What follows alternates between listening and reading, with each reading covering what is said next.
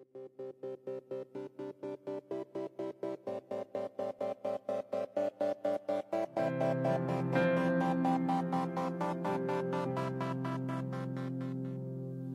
welcome to your growth group. This Sunday we talked about choices and the choices of people of faith.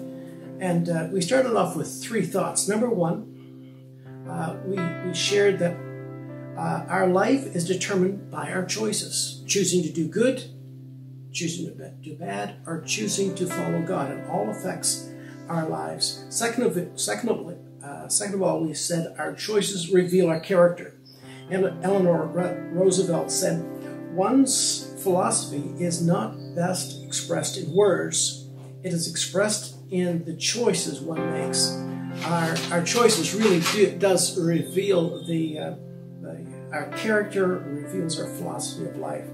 And then we shared how our choices will determine our eternal destiny. So our choices are important.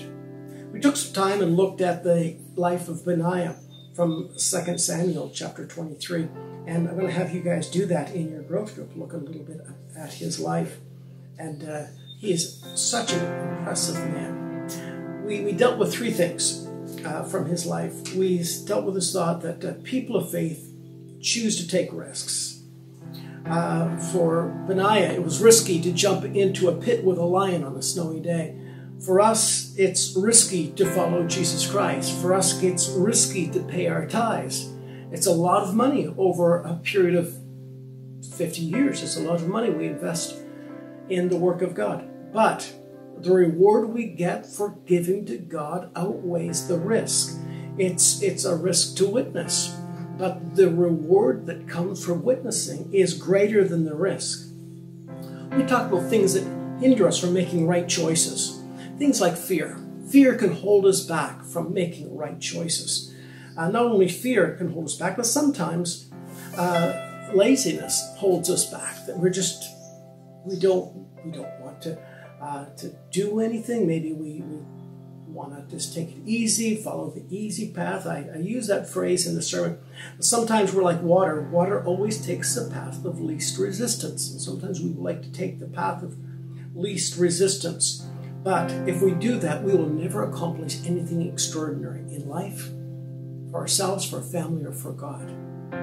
Another thing we mentioned that can hinder our choices is this. We don't want to make waves. We don't want to cause a fight. But we need to realize that in this world we are in a fight. We are fighting against the enemy of our soul, the devil. Second of all, we talked about this thought that people of faith choose to look foolish. And we looked at some of the Old Testament characters that looked foolish, like Noah when he built the ark, or Sarah when she was buying maternity clothes, or Joshua marching around the walls of Jericho, or Benaiah jumping into a pit with a lion, or Jesus in the New Testament looked foolish on the cross. But the Bible says this, for the message of the cross is foolishness to those who are perishing, but to us who are being saved, it is the power of God. Sometimes living the Christian life, we look different, we look foolish. When people want to go out and go to the bars and smoke drugs or tell filthy jokes, we look like we're unusual. We actually look godly when we do that. Thirdly, we talked about this thought that people of faith choose who they stand with and who they stand for. Now, this was a little bit more complicated. The story is centered around 1 Kings chapter 1, where David is old, he's dying, and Adonijah is fighting for the throne. And everybody seems to be turning towards Adonijah, except for David's four close friends, Bathsheba, Nathan the prophet, Zadok the priest, and Benaiah, his bodyguard. When everybody else, including Joab, the leader of the military, because once you had the military with you, it's a powerful thing. And it looked like Adonijah had everything going for him and he was going to be crowned king. Yet David's four close friends chose that they were going to stand with David. Even though David was imperfect, they chose that they were going to stand with David. And David's plan was for Solomon to become king. So they stood with David. We choose to stand with imperfect people. But we also stand for a perfect God.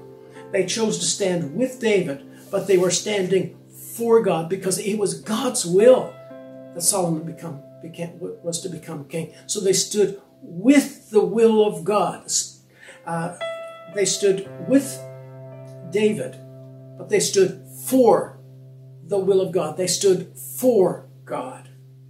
In this life, we have to choose who we will stand with. Will we stand with imperfect people? Yes, we have to, because our family's imperfect. Our friends are imperfect. Our church is imperfect. But we choose to stand for a perfect God. I hope you enjoyed your study questions tonight and enjoyed your time in your growth group. God bless you.